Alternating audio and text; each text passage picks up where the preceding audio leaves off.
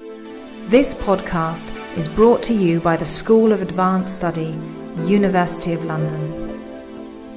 All of our podcasts are available from our website, www.sas.ac.uk.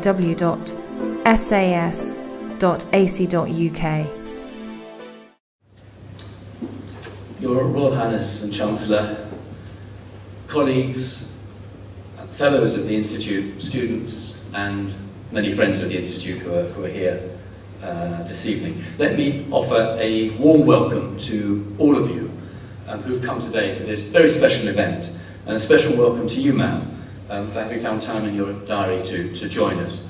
We all appreciate your commitment every year as Chancellor of the University of London, but this evening is an even more special event than usual.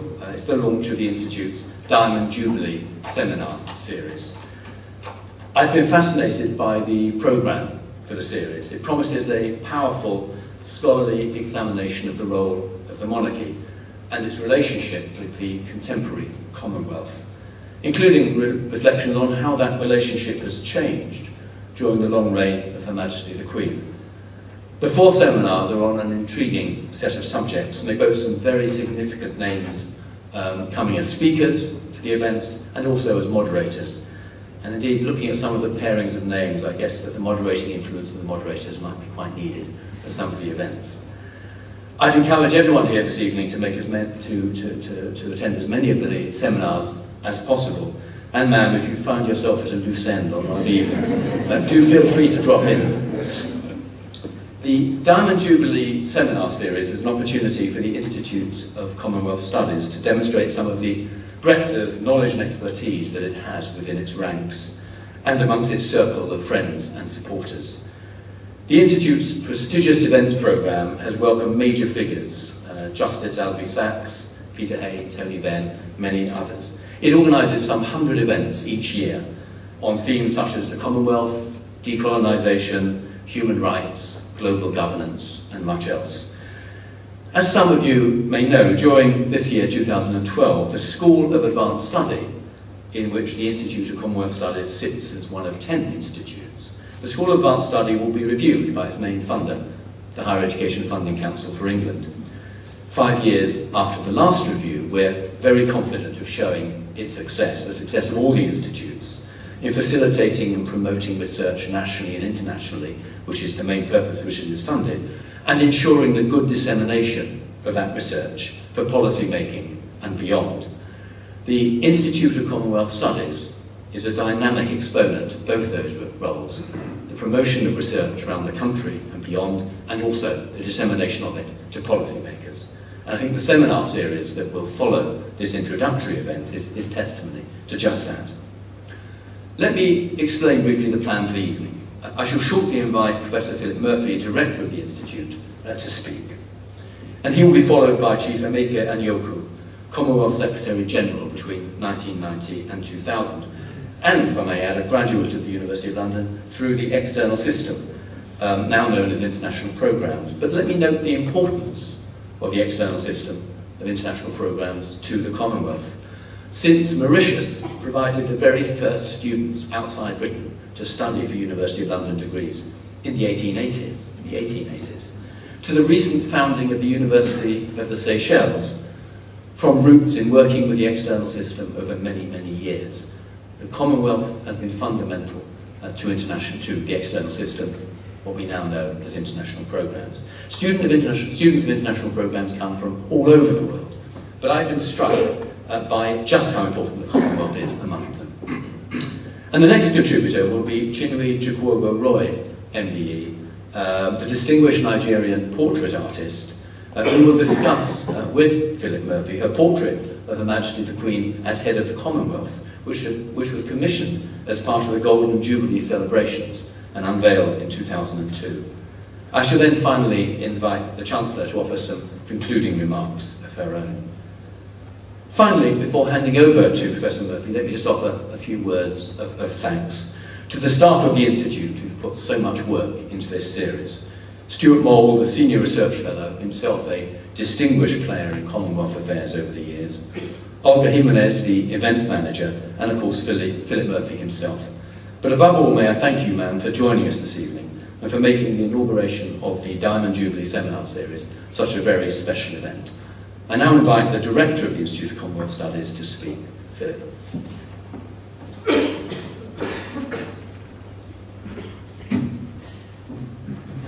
Thank you, Jeff. Your Royal Highness, Vice-Chancellor, ladies and gentlemen, may I offer you my warmest welcome to the Institute of Commonwealth Studies. I'm delighted that so many of you have been able to join us for this very special occasion. It's a particular honour and privilege to be able to welcome the Chancellor here this evening.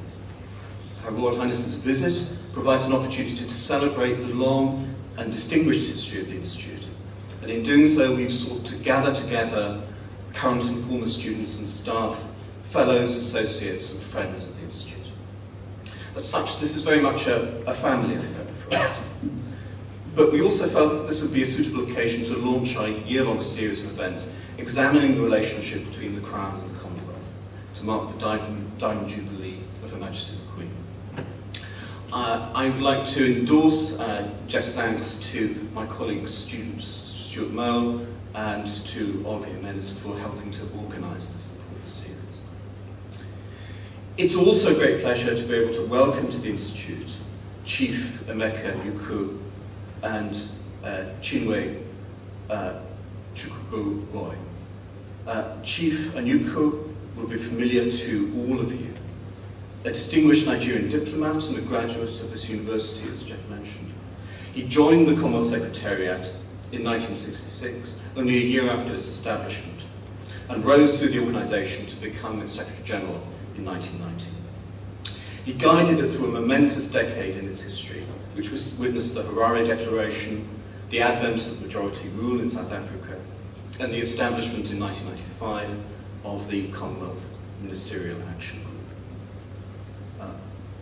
Chinwe Chukwuogo-Roy was born in Nigeria, but has lived in the UK since 1975. She's an internationally celebrated artist with strong links to the Institute and to the broader Commonwealth family. In 1999, she was commissioned by the Nigerian government to produce a portrait of Chief Anyaoku. 2 years later, she won the commission to produce the Golden Jubilee portrait of the Queen, which now hangs in Opera House. She held a major exhibition in 2003 to coincide with the Queen's visit to the Commonwealth Heads of Government meeting in Abuja, for which she produced a portrait of Chief Obasanjo, President of Nigeria. The Institute is lucky enough to have a number of her works on display, so like Chief Anyaoku, she feels very much part of our extended family. May I say a few brief words about the Institute of Commonwealth Studies itself. The Institute provides a unique focal point for scholars in the UK, and indeed across the world, with an interest in the Commonwealth. In recent years, it's been enriched by its association with the 9 other institutes which make up the School of Advanced Study. It plays an active role in the broader activities of this extremely important institution, dedicated to promoting and facilitating research in the arts and humanities. And we're very pleased to have the Dean of the School, Professor Roger Kain, with us this evening.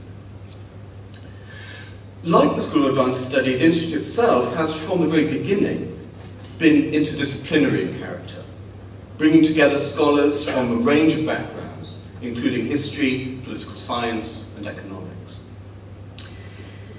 In its early years, this seems to have generated a certain amount of alarm.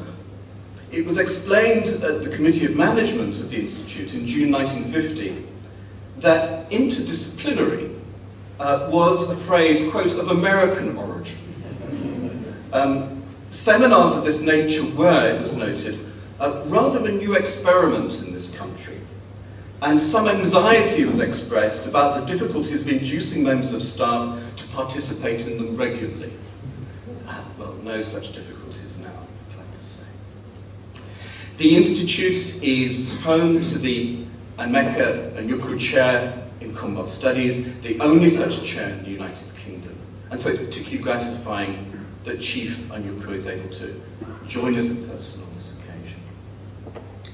A particular area of strength for the Institute is the study of human rights. We offer an extremely popular master's degree in understanding and securing human rights, which this year had a cohort of 50 students. In addition to our MA teaching, the Institute has been supervising PhD students throughout its 63 years of existence. It's a great pleasure to be able to welcome some of our former students back to the Institute today, many of whom have gone on to distinguished careers in academia and in many areas of private and public sector work. An integral part of the Institute is our think tank, the Commonwealth Advisory Bureau, which the Commonwealth Secretary General recently described as, quote, a generator of initiatives and ideas for the Commonwealth family, quote. If the history of the relationship between the Crown and the Commonwealth is one of adaptation to meet the challenges of a changing world, so too is the history of the Institute itself. The idea of such a unit within the University of London was first suggested during the Second World War by the Secretary of State for India, Leo Amery. Amery's notion was of, quote, a school or institute of empire studies. And indeed, it was under the title of Institute of Empire Studies that in October 1948, the University of London Senate finally approved its creation. 2 months later, however, the university's Special Advisory Board on Colonial Studies, quote, decided that in view of recent developments in the political sphere, it would be more appropriate if the title of the proposed institute were Institute of Commonwealth Studies instead of Institute of Empire Studies. And it was under this revised title that the institute came into existence under the directorship of Professor Keith Hancock in October 1949. The mention of recent developments in the political sphere no doubt referred above all to India's independence in August 1947 and its immediate consequences for the Commonwealth. Up to that point, common allegiance to the Crown had been the essential factor that bound Commonwealth members together. With the new government of India determined to become a republic, the question arose as to whether this could be reconciled with its continued membership of the Commonwealth. A compromise was finally reached in the form of the London Declaration of April 1949, which spoke of India's, quote, acceptance of the King as a symbol of the free association of its independent member nations, and as such, head of the Commonwealth, quote. The Declaration is often seen as the point at which the modern Commonwealth was born. By securing India's continued membership, it shifted the centre of gravity of the Commonwealth, ensuring that it would become increasingly a champion of the interests of its citizens in the developing world, a trend that was reinforced by rapid decolonisation in the 1950s and 60s. As many of those newly independent countries followed India in becoming republics, the Declaration opened the way for the position we have today, in which only a minority of Commonwealth members, 16 out of 54, have the Queen as their sovereign. The remainder simply recognise her as head of the Commonwealth. Yet anyone who witnessed the extraordinarily warm reception which the Queen received when she visited Perth last year for the Commonwealth Heads of Government meeting will be able to testify that her role both within the Commonwealth realms and the broader Commonwealth remains of huge significance. This owes much to her profound personal commitment to the Commonwealth, which she famously signalled in the broadcast she made on her 21st birthday in 1947, and which has been a distinguishing feature of her 60-year reign. The relationship between the Crown and the Commonwealth has long been a highly complex and multifaceted issue. Indeed, it's almost been a job creation scheme for constitutional lawyers and pundits. Over the course of this year, through our special seminar series, the Institute of Commonwealth Studies will explore some of these questions. They will include the nature of the headship of the Commonwealth. The title head of the Commonwealth was created less than 3 years before Her Majesty the Queen succeeded to the throne. The nature of the role was intentionally left vague and lacking in constitutional substance. That the headship has become such a concrete and significant part of the modern Commonwealth is due in large part to the Queen's own efforts to give it substance, and we will be exploring this issue in greater detail in our series. Another aspect of this question is the monarch's relationship with our other Commonwealth realms. From the interwar period onwards, there developed the notion that the Commonwealth brought together a series of quite distinct kingdoms, the monarch was as much sovereign of Canada or New Zealand as they were of the UK. As such, they would act on the advice of their respective prime ministers in respect to each realm. But that, of course, raised new questions. Were there occasions when the monarch should seek the advice of more than one, or indeed all of their Commonwealth prime ministers? And what if that advice should conflict? We saw a recent example of the complexities generated by this arrangement at the Commonwealth Heads of Government meeting in Perth, where David Cameron sought and obtained agreement from the Prime Ministers of all the Commonwealth realms to change the laws of succession. While all these and other questions are likely to provide fertile ground for academic discussion for many years to come, the presence of the Chancellor this evening is a reminder of how much practical benefit Britain and the Commonwealth continues to derive from the royal family. The Princess Royal's remarkably extensive programme of official duties have frequently taken her to other parts of the Commonwealth. Indeed, if I might be allowed to strike a personal note, one of the first occasions I can remember being aware of an African Commonwealth country, the Royal Highness, was when we visited Kenya in 1971 in the company of the surrogate mother of British children of my generation, Valerie Singleton. And an episode that featured prominently in my copy of the 1972 Blue Peter Annual. It was therefore particularly fascinating recently to read a Foreign Office file on that visit in the National Archives. Princess Anne was visiting Kenya in her capacity as President of the Save the Children Fund, and the Prince of Wales, Prince Charles, was also visiting Kenya at the same time. Among the documents in the file was an account of the visit by the British High Commissioner, Eric Norris. Norris recorded, quote, "I'm sure the warmth accorded to the Prince of Wales and Princess Anne was largely due to the personal impact they had on those they met. Stories of their friendly and informal style spread rapidly and were remembered with advantage and still are," unquote. The informality was all the more remarkable for the fact that neighbouring Uganda had just experienced the coup that brought Idi Amin to power. Norris noted that, quote, "with revolution next door, the heir to the throne was calmly wandering around the wildest parts of Kenya, guarded only against the possibility of attack by elephant, lion, or rhino," unquote. This theme of the goodwill generated by the friendliness and informality of royal visits emerges from official documents relating to many other Commonwealth tours. In May 1970, for example, Britain's High Commissioner in Canberra compared the recent visits to Australia by the Prince of Wales, Princess Anne, and the Queen to an earlier one by the President of the United States, Lyndon Johnson. He noted that, quote, "the fact that the sovereign and the royal family can circulate in crowded cities virtually unprotected had contrasted sharply with, quote, President Johnson's trotting Secret Servicemen and the bullhorn voice from the armoured limousine," unquote.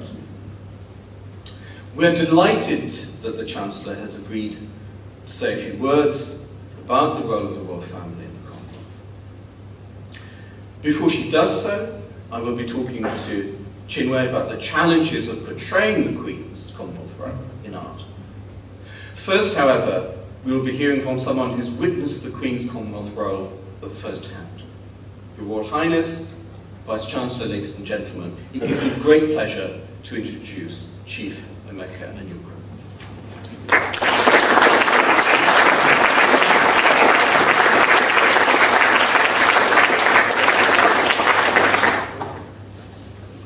Your Royal Highness, Chancellor, the Vice-Chancellor, the Director, Philip Murphy of the Institute of Commonwealth Studies, ladies and gentlemen. My first words must be to say how delighted I am to be here this evening. You have heard about my long-standing connections with the University of London and my particular affinity with the Institute of Commonwealth Studies. It is for me a special honor to have to speak in the presence of Her Royal Highness, the Princess Royal.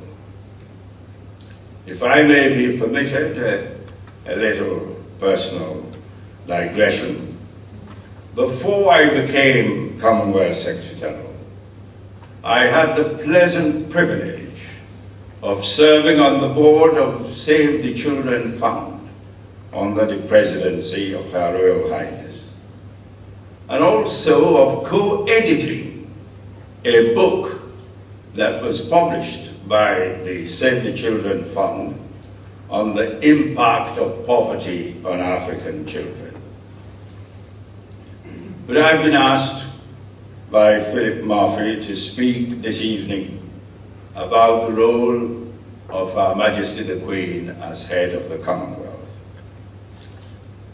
In addressing my topic, I think I should start from the London Declaration of 1949, to which reference has been made by Philip Murphy in his remarks. The London Declaration of 1949, as you had Philip say, arose from the fact that India, the newly independent country of India, wanted to become a republic and at the same time wanted to remain in the Commonwealth, and so raised the question of the compatibility of republicanism with Commonwealth membership. And in the end, the solution that was found was, as was mentioned by Philip, the London Declaration of 1949, in which India recognized and accepted this king, King George VI, as the symbol of the free association of its independent member nations, and as such, head of the Commonwealth. But there was also a second element to this London Declaration, and that involved changing the name from the British Commonwealth to the Commonwealth of Nations. This notion, this concept of equality among members of the Commonwealth was subsequently, 16 years later, concretized in the establishment of the Commonwealth Secretariat as a collective, independent instrument of the Commonwealth. And indeed, some, in advocating the change from British Commonwealth to the Commonwealth of Nations, had in mind the existence of the Commonwealth of Australia, the Commonwealth of Massachusetts in the United States, and that necessitated their thinking that the Commonwealth of Nations would be the most appropriate way to describe the Commonwealth. So it was under the terms of the London Declaration of 1949 that Her Majesty the Queen became the head of the Commonwealth in 1952, following the death of her father, King George VI. This year, 2012, will see the Queen's Diamond Jubilee. The last 60 years of her reign and her headship of the Commonwealth has witnessed a number of challenges and a number of testing times. Testing times to the Commonwealth and to the headship of the Commonwealth. Perhaps I would like, at the beginning of this seminar series, to highlight 3 characteristics of the headship of the Commonwealth provided by the Queen. The first characteristic is what I would describe as the enlarging role of the Queen. When the Queen came to the throne, Commonwealth Prime Ministers' meetings were intimate occasions held exclusively in London or in the UK. As the Commonwealth grew, the idea of rotating the venues for Commonwealth meetings came on. And indeed, the first Commonwealth Heads of Government meeting to be held outside the United Kingdom was held in my own country, Nigeria, in Lagos in 1966. And until then, and in the years after that, the role of the Queen was slightly limited to the fact that at Heads of Government meetings, she visited the conference venue, and then she had meetings with individual heads of government. But this was outside the formal meetings of heads of government. But this enlarging role changed in 1997 when the Queen, for the first time, formally opened the meetings of heads of government. I recall that when I suggested the idea to Commonwealth heads of government, they all readily warmed up to the idea. And so in Edinburgh, Her Majesty opened, in a formal sense, the meeting of Commonwealth heads. And that tradition has continued ever since. I think also I'd like to say that as her role as head of the Commonwealth enlarged, there were distinct roles that she played in her capacity as the sovereign of the United Kingdom and in her capacity as head of the Commonwealth. When, in 1971, for example, Prime Minister Ted Heath advised the Queen in his capacity as the British Prime Minister not to go to the Commonwealth Summit in Singapore, I witnessed the unhappiness among Commonwealth heads of government that Her Majesty was not in Singapore. And this was contrasted years later in 1979 when Commonwealth Summit took place in Lusaka. At that time, Prime Minister Margaret Thatcher also sought to discourage Her Majesty from going to Lusaka.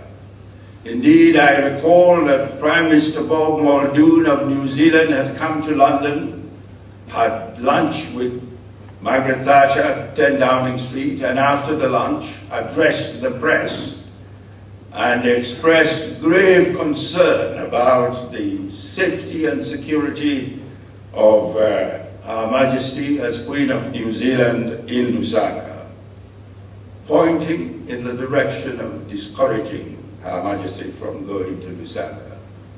But in quite unprecedented way, that same evening, a statement from Buckingham Palace said that it remained Her Majesty's firm intention to go to Lusaka. And there she went. And in Lusaka, this meeting was a meeting at a very crucial moment in the evolution of the Commonwealth, because the Commonwealth in '79 was on the brink because of the crisis in Rhodesia. And this was why Prime Minister Margaret Thatcher sought to discourage Her Majesty from going. But Her Majesty's presence in Lusaka was in fact what clinched the agreement among Commonwealth heads of government. It was, as far as I could remember, the only summit meeting where, unlike the others, Her Majesty would leave after the banquet and reception with foreign ministers and others, would leave the venue by about 10:30, 11. In Lusaka, she remained at the venue till slightly after midnight, talking to every single head of government and talking to all those who advised them. And the result of that was that the crisis which had loomed large over the Commonwealth was resolved by her presence. And the second characteristic I'd like to talk about is that although the London Declaration spoke about the monarch as the symbol of the free association, Her Majesty the Queen has been more than a symbol of unity. She's always been very conscious of the collective relationship between Commonwealth countries. And as I said, in the case of Rhodesia, now Zimbabwe, her presence helped to resolve the crisis. And also, in the case of South Africa, when the debate was very intense as to whether there should be Commonwealth sanctions against South Africa or not, and there was a very clear division of opinion within the Commonwealth on that, it was Her Majesty whose informal interventions helped to create some solidarity within the Commonwealth. And this is why some have wondered about the special relationship between President Nelson Mandela, former President Nelson Mandela, and Her Majesty the Queen. I think Mandela, like all the other heads of Commonwealth government and all the other leaders in South Africa, appreciated the special sympathy of Her Majesty the Queen for the change in South Africa. And then, of course, the Queen relates, speaks to the Commonwealth. She makes her Christmas broadcasts. She delivers special Commonwealth Day messages. And she has twice addressed the United Nations General Assembly as not only the Queen and Sovereign of the United Kingdom, but also as the head of the Commonwealth. And this brings me to the third characteristic I'd like to talk about, and that is that Her Majesty, over the last 60 years, has lived for all the Commonwealth, not just the United Kingdom. She has unrivaled knowledge of Commonwealth heads of government. She has, I can't quite remember the number of British Prime Ministers that she has seen come and go. And she has seen a number of Commonwealth heads of government come and go. And she has related to all of them. She understands their preoccupations and a fountain of knowledge in continuity throughout the Commonwealth. And she also, more than it's often appreciated, is aware of the Commonwealth as not just an association of governments, but also an association of the peoples of the Commonwealth. And that's why she seeks in her tours of Commonwealth countries to relate to the peoples. And her recent statement, she said that the real soul, and here I'd like to quote her, the real soul of the Commonwealth, the motto, the drive, is provided by people within and without those governments.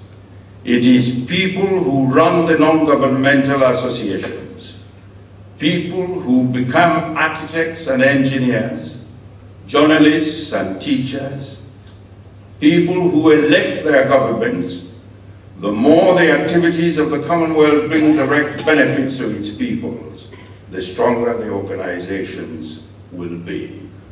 And that's why when she tours Commonwealth countries, we had a reference to her visit to Kain, to Australia from Philip Murphy. And I recall when in 1956 I was then an undergraduate at University College of Ibadan, an external university college of London at the time, when the Queen and His Royal Highness Prince Philip visited Nigeria. And I remember that Prince Philip came to our university and played cricket with those of us who played cricket. And the reception that Her Majesty received in the country was something that I have, a memory that I have continued to cherish for a long time. And as you know, the Queen was in Australia just a few months ago for the biennial summit meeting of the Commonwealth. We refer to it as Jubilee. And as Philip Murphy mentioned, this CHOGM in Perth saw for the first time a meeting of the 16 heads, 16 prime ministers who are who constitute the realms of Her Majesty the Queen.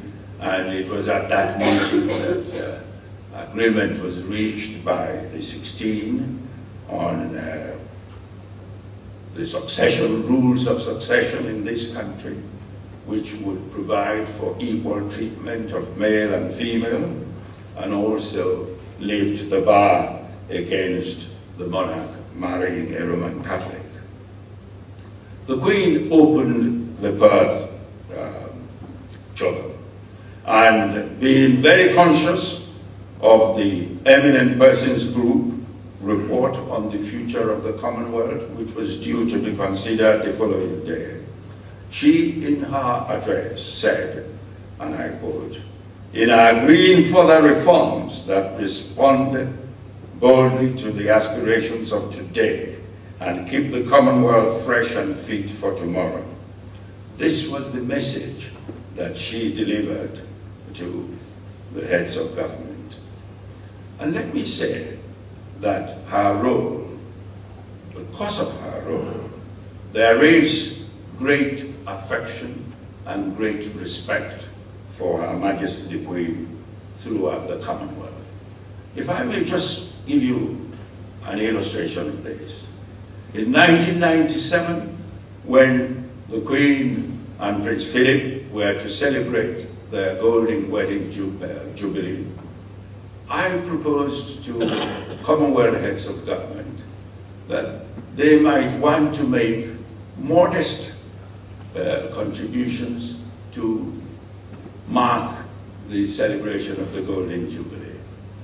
I was astonished by the response.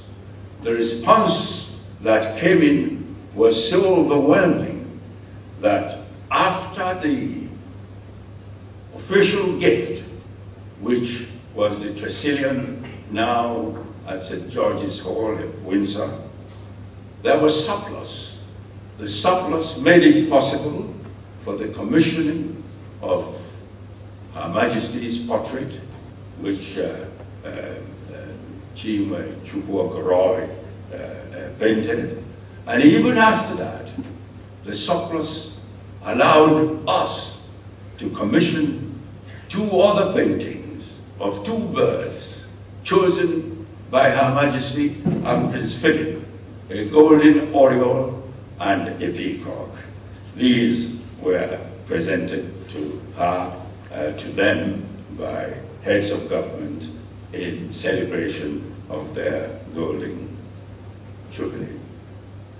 And in 2002, when the Queen celebrated her 50th anniversary on the throne and as head of the Commonwealth, I was asked for a tribute, and I said this: she has been more than a visible symbol of a free association of nations. She has soothed its tempers, bound its wounds, encouraged its growth, and at certain times and in her own way, steeled its resolve. For her guidance and unwavering commitment, we are deeply in her debt. This was what I said in 2002, and today that is as true as it ever was. And there is nothing that I would want to add except to jubilate that a Queen and a head of the Commonwealth, which we know is worth more than gold, should this year, above all, sparkle in diamonds. And if I may end up, I'd like to say this for myself, that the centrality and significance of the role of the monarch in the Commonwealth, especially over the last 60 years, has been such that whenever the time for succession comes, all that the Commonwealth Secretary General will need to do should, in my view, be to inform all Commonwealth leaders that in keeping with the London Declaration of 1949, the headship of the association will continue in the successor to Her Majesty the Queen. I thank you.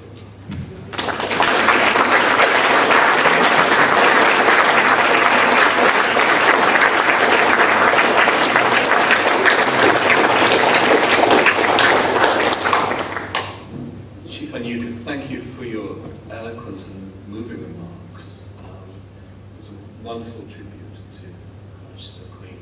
And thank you for introducing our next item, which is an interview with Chinwe about the Golden Jubilee portrait, which we have reproduced here in the corner. And Chinwe has very kindly produced these lovely brochures for you to take back with you as a remembrance of today's events, and it may be helpful for you to refer to them when we're talking. So, Chinwe, let me begin. Can we discuss a little bit about the background to the commission to produce this Jubilee portrait? I mean, how did you win the commission, and what was its nature? Which is to say, was it specifically to depict the Queen as head of the Commonwealth? How did I win the commission? It's quite difficult because I wasn't in the deciding panel. But I remember being asked to put in my portfolio for a portrait to paint the Queen. And I looked around thinking somebody else was being asked the question. And I realized it was me. I'm thinking, me, yes. So I brought my portfolio in and decided to forget about it completely. And because being asked, I just felt really honored. And I didn't want the disappointment, not getting it. But to my great amazement, I got it. And when I was given the letter from the Queen saying that I'd been chosen, my son described my feelings. He said, Mommy jumped up and rubbed, tackled everybody in the room. I was so excited. No, it wasn't quite specific. It was just to paint a portrait of the Queen to replace a portrait they had the Commonwealth have in their conference hall. And that was on loan from, I think, Australia, New Zealand, somewhere like that. And so it was entirely up to me to make something that is suitable for the Commonwealth. And how do you go about preparing for a portrait? And did your approach to this commission differ from the way you've approached earlier portraits? Not particularly. It didn't differ that much. This particular portrait is life-size, so the canvas is huge. Now, I had the option of taking the canvas to Buckingham Palace, and I was going to be allowed to come in anytime I wanted to paint. Now, being that I live in Suffolk, it presented a problem, because as a mother as well, I do wake up in the night and go and paint in my studio. So I decided to have the large portrait at home. So the preparation for this was to make sure I had the materials ready for that size canvas. But I had to get smaller canvases, which were my study canvases, and take them into Buckingham Palace on the sitting days. So get information onto the canvas, if I was doing the face or the hands or the feet, onto whichever canvas I took in. And do my drawings, so I had to get all the drawing books and everything. So technically, that was the preparation for painting that. And I've used that in other portraits that were that size. What sort of research did you undertake? I mean, did you, for example, look at earlier portraits of the Queen? Were you influenced by them? And did you do any sort of research on the Commonwealth itself? I did a lot of research in the Commonwealth, and thinking, well, you know, that would be the topic of discussion. So I read a lot and researched a lot, and thought I was very knowledgeable on the Commonwealth. And with looking at the pictures, I was very keen to do that. And when I started looking, I realized, looked at 10, 11, realized there was like 140 more to look at. I decided, no, I'd better just think to myself what I wanted to do and approach it in my own way. And had, created ideas of what I wanted, how I wanted that to stand or where I wanted that to stand and backgrounds. So in effect, I didn't want to confuse myself too much with looking at too many portraits. Right. So how did you decide on a visual representation of the Queen's role in the Commonwealth? Was this influenced by your personal impressions and memories of the Queen? Perhaps you could just say a little bit more about the picture itself. I think most of what you see was once I was in Buckingham Palace, once she was sitting for me. Basically, having done my research with the portraits and looking at other portraits and thinking, no, I had to do it myself. It's funny, when you read newspaper articles or books or whatever about somebody, especially about the Queen, there's always extremes. But invariably, you absorb all these things. And I had images of the Queen from what I've read about her before going in. So my idea of what I wanted to paint, which was a queen, the Queen, so this Queen was just a queen without being a person. When I went in, the first sitting, honestly, just changed my mind completely. Because, first of all, she was telling anecdotes, some funny anecdotes. And afterwards, I realized she was trying to help me to relax. At first, when she was doing this, I was looking, thinking, well, she's the Queen, I shouldn't laugh. She's so, I mean, if I laughed, I may be doing the wrong things. And I did, in the end, tears streaming down my face when she sort of stopped, and I really felt welcomed, I felt at home, and I was able to do my work really well. So invariably, my work was informed by what I saw on the day, what I saw in her, as opposed to an idea I'd come into the sittings with. So tell us something about those elements that you included in this, the things in the background. Yeah, with when I say study canvases for the big canvas, that is the finished painting, and that's what they have at Marlborough House, the Commonwealth Secretariat. The one at the far end is pencil sketch. Usually when I do portraits, I have to do very, very quick sketches because it concentrates my mind and helps me focus on what I'm doing. So I do very quick sketches of 1 minute, 2 minutes, and the longest would be 5 minutes if I get to that. It fully concentrates my mind. I think that one at the end was probably a couple of minutes to get that. So that's one of the drawings. You can imagine with 5 sittings, there were so many drawings if I did a minute drawings. And the middle one is a study canvas, and that's a smaller canvas of her bust. Now all these studies I did, in fact there are some more in the leaflets and much more at home, but the studies I did to take back to work onto the canvas with, because I couldn't take the big canvas with me every day to Buckingham Palace. I took smaller canvases, got information onto that, took that home to work in my studio on the bigger canvas. So that is the finished painting. That one was standing in my studio. I took it into Buckingham Palace just the once because I wanted to make sure that what I'm putting on the canvas is actually what I'm seeing in front of me. Can you say a little bit finally about how the portrait was received after? What sort of reactions? That was incredible.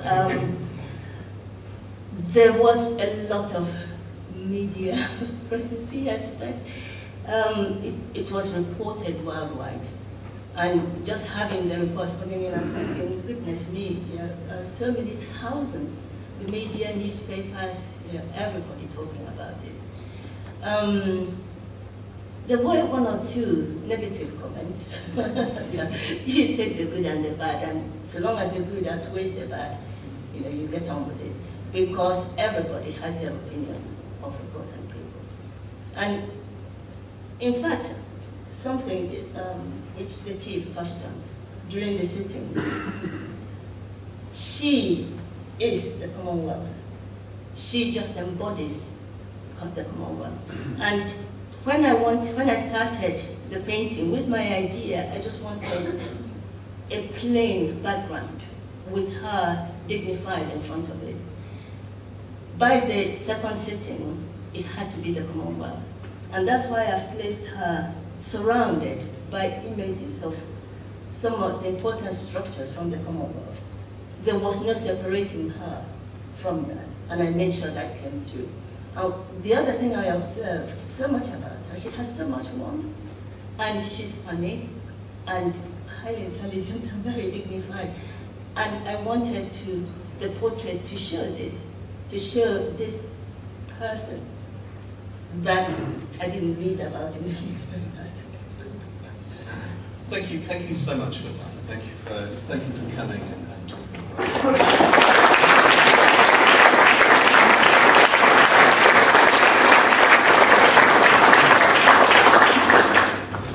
Finally this evening, it gives me great pleasure and it's a great honour to invite the Chancellor of the University of London, Her Royal Highness the Princess Royal, to speak to us.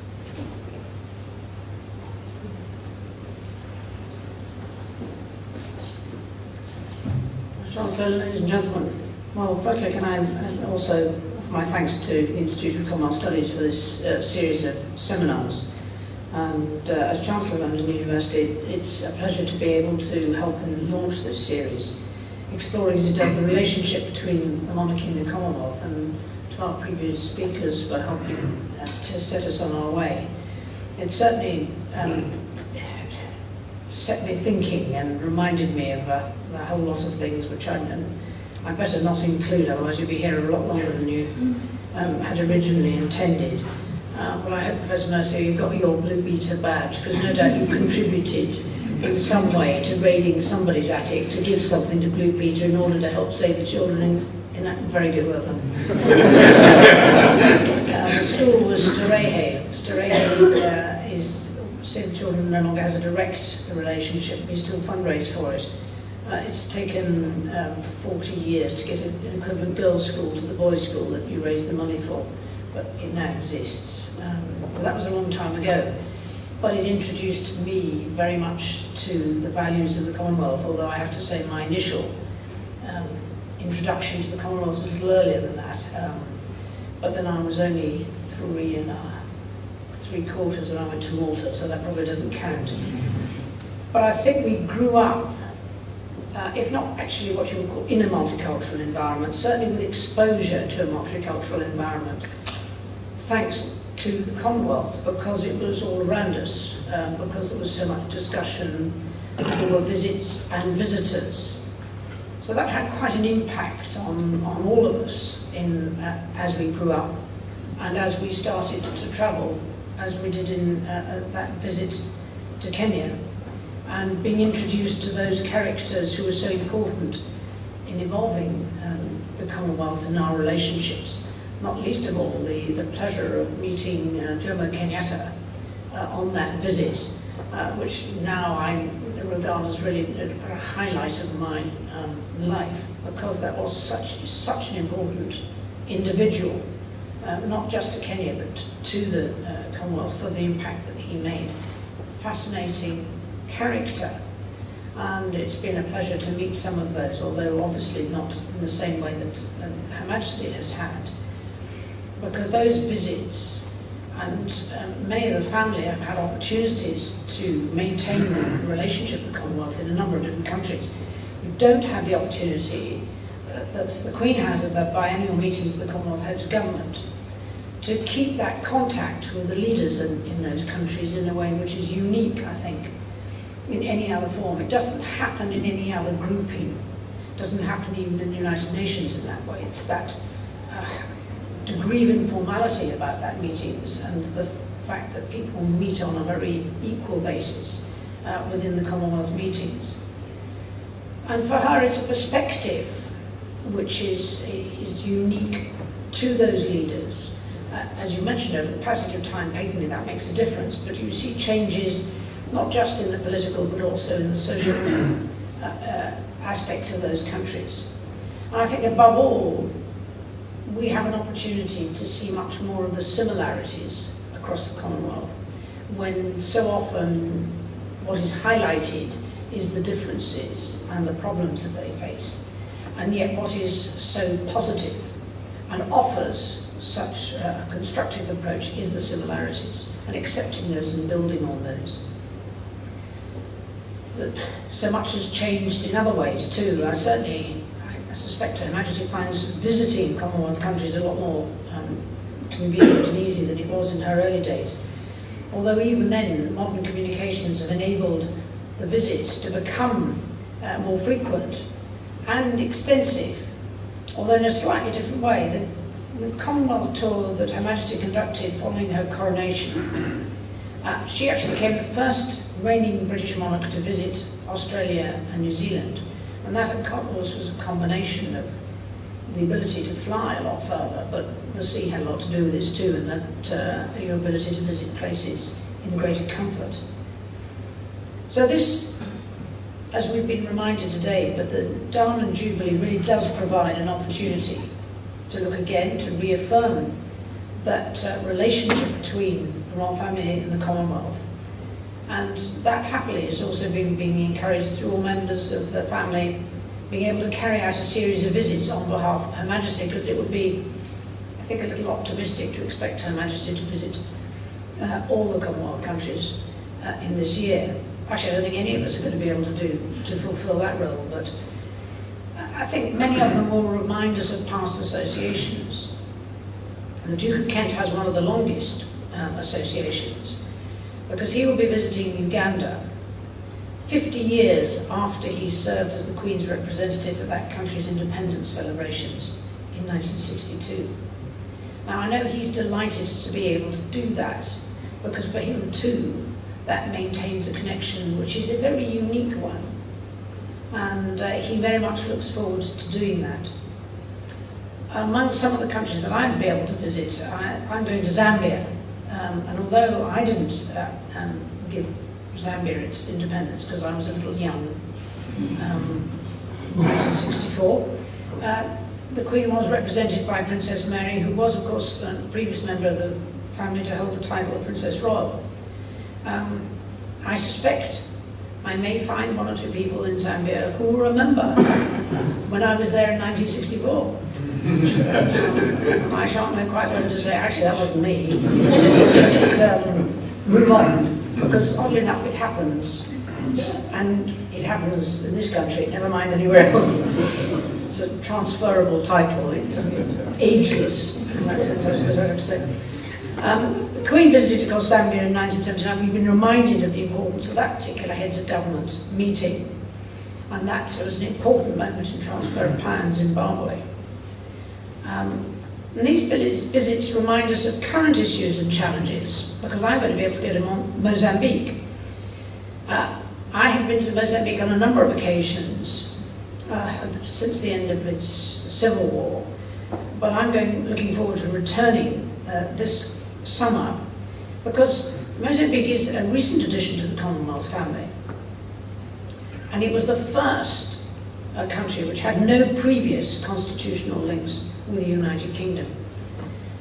I would have constitutional links, but it had a very important link, and you will recognise this because from your Save the Children days, but Save the Children was asked by the Mozambique government to help them after the Civil War, and two other major organisations. And I hope that that experience also helped them to feel that there was something really strong about that Commonwealth link, which will be of enormous assistance to them. And I think that is very much true for them now. And of course the same is true because they were later joined by Rwanda in 2009, which had undergone perhaps even more horrors than Mozambique had done. And I hope too that the Commonwealth concept of family and support will make a difference for them. So the fact that states without historical links to the Commonwealth continue to wish to join the organisation, I think says a lot about its continued relevance, its dynamism and beneficial influence, particularly on regional stability. At another level, and a slightly different scale, the Duke and Duchess of Cambridge, one of their visits will be Tuvalu, which is the smallest of the Commonwealth realms with a population of barely 10,000. At the risk of distraction you, yet again, Tuvalu is the other half of the Gilbert and Ellice Islands. Kiribati is the other half. I gave them their independence. I think I was only 30 at the time, but the new president was younger than me. Sorry, I get easily distracted. But the Commonwealth members can be classified as the small states. Tuvalu shares many of the problems of these countries, not least that the issue of the island status, the difficulty of logistics and transport, the ability to earn, all those things, Kiribati the same.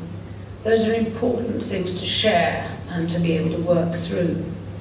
And I've recently had the opportunity to return to many of those specific countries because a few years ago I became president of the Duke of Edinburgh's Commonwealth Study Conference. And I'm not sure if anybody here has experienced that, but the Commonwealth Study Conference is a leadership development programme which is probably as relevant now as it was when my father hosted the first Commonwealth Study Conference in Oxford in 1956. And this was a very much an effort, post-war effort, to reconnect the Commonwealth, both in social, in government and in business terms. And what is interesting is that by popular demand from the alumni, and for the countries concerned, these still continue. And in some of the countries, they run their own study conferences. And it's a successful forum, forging links in mid-management level throughout the Commonwealth. And evidence suggests that many of these people later rise to positions of real influence in their countries. But these are real volunteers. They need to be selected because they tend to have more volunteers than they can cope with. And it exposes them to a range of issues, which again underlines the similarities of both problems and solutions, and how important it is to understand that people are the answer. And wherever you go, that will be the answer. And it's working with people, managing people, getting them to buy into the concept which will makes the difference. And those Commonwealth Studies programs have really opened people's eyes to understanding what the basics of communication and understanding the similarities, the difference that it can make. So you could argue that despite its long history, or because of it, the Commonwealth remains a thriving organisation which still addresses and has to address some of the most pressing issues facing mankind in the 21st century. We know there are challenges, not just to the Commonwealth, but to every society. But the challenge to the Commonwealth, it's an open, it's a very light touch form of relationship. The challenges are sometimes more difficult to manage. I believe it really is a family in that sense. And families are not, they don't always live in complete harmony. But to make them work, you want to understand the desire to keep talking. And that is what the Commonwealth has continued to do, is to keep talking, keeping those lines of communication open, constantly learning from each other. And perhaps that's what is better understood than it has ever been. Everybody has something to teach somebody else, and it pays us to listen, to continue the talking. So I wish the Institute of Commonwealth Studies well in its role as a focus for the academic study of this unique body. And I do thank them for being the lead in this Diamond Jubilee year to look at this relationship. And I hope many people will take advantage of what I believe will be some really very, very interesting seminars throughout the year. So thank you.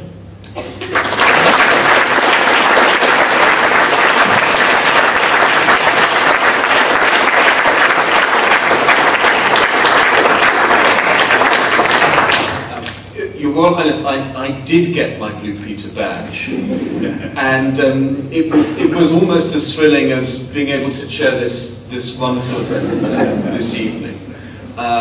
Thank you for a wonderful speech. I think we will really appreciate it. And I would perhaps end by endorsing your concluding remarks that the Commonwealth is at its best when we listen to each other rather than when we preach at one another. That's the basis of the bond between us.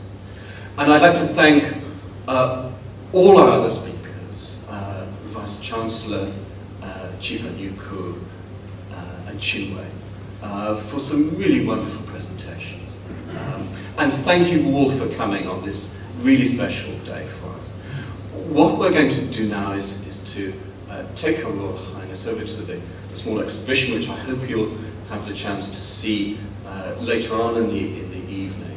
And while we're there, we hope that you'll make your way over to Macmillan Hall and join us for a drink. But before we move out to the hall, I hope you'll join me in again expressing your admiration for our speakers this evening.